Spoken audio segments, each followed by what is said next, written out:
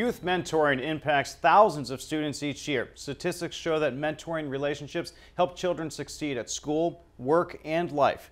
I'm Nathan O'Leary for Comcast Newsmakers at Suffolk University's downtown Boston studio. Marty Martinez is the CEO of Mass Mentoring Partnership, and he joins me now to discuss how mentors make a difference. Marty, welcome to the program. And for those who don't know, can you talk about what Mass Mentoring Partnership is? Yeah, absolutely, and thanks for having us here today. Absolutely. Mass Mentoring is a statewide organization that's working to fuel the movement for youth mentoring across Massachusetts. And so we do that by partnering with 225 different mentoring programs that serve 30,000 young people all across the state. We provide them resources, support, and training to really help them serve as many kids as possible in the highest quality way that they can. You've been CEO for over a year now, but you've actually been with MMP for 7 years. Yeah. What's your vision for the organization in this new position? The vision for me for Mass Mentoring is to really make sure that we're meeting agencies, schools, community leaders where they're at. We've been a successful organization for many years, but now we want to make sure that if organizations are trying to serve more kids in certain neighborhoods, if schools want to bring mentoring into an underperforming classroom, that we can help meet them where they're at by providing resources and support that really does advance the cause and get more young people served. And I think that what helps is that this is personal for you. Absolutely. For many of the young people that are served, they are coming from low-income families, single-parent households, and getting resources they really need. That's my background. That's where I came from. Raised by a single mom, first in my family to go to college. I know what it's like to have a mother who cared a lot, but didn't have the resources to support me. So the mentors that provided support to me when I was young, that's what we're trying to create for the thousands of young people across the state who need one. When you're talking about that support, they have it in place during the school year. Mm-hmm. What happens during the summer? Yeah, it's really hard.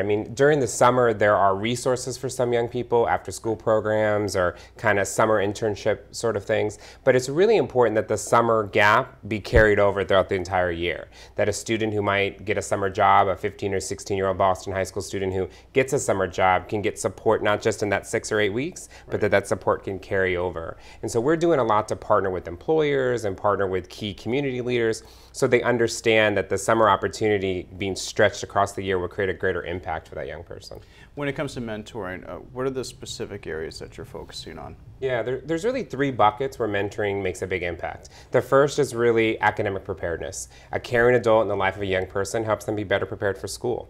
The second is really workforce readiness and skill building for a young person. Having an adult be able to teach you, what is it like to go to work? What is it like? What should you wear? What's that going to look like? That's really impactful and helps them be better prepared.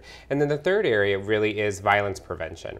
Keeping neighborhoods safe and keeping schools safe really is for young people to have a path that they understand is better than a path that could lead to violence. And so a caring adult in that path can help them make a better choice.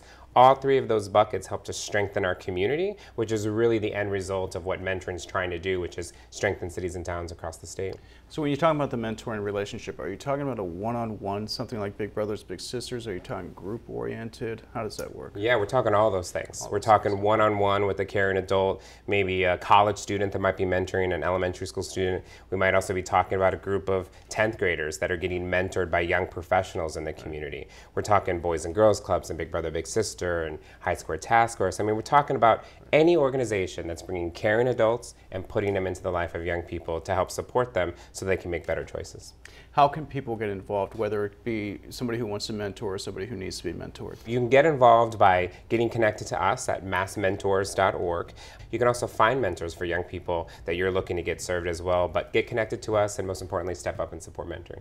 All right, Marty Martinez, President and CEO of Mass Mentors Partnership. A pleasure to have you. Thank you for joining us for Comcast Newsmakers. I'm Nathan O'Leary.